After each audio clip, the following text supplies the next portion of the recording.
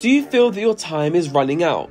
It can be normal to look at players such as Lamine Yamal and start doubting yourself because you're not a pro at his age or older, but that's just one side of the coin. Flip it around and you'll see just how many players are making their debuts or hitting their peaks much later in life, like Behrens, who didn't play top flight football till he was 30 years old, proving that you too can climb up the ladder later in your career. But it won't happen if you don't put in the work. In fact, studies have shown that it can take up to 10,000 hours of deliberate practice to reach world-class potential. So don't look at some of these players with the perspective that you can now no longer make it. Use that energy to better yourself in today's training session, your next game, and your whole season to come. So pick your training goal, rise up the leaderboard, and show yourself what you're truly capable of achieving.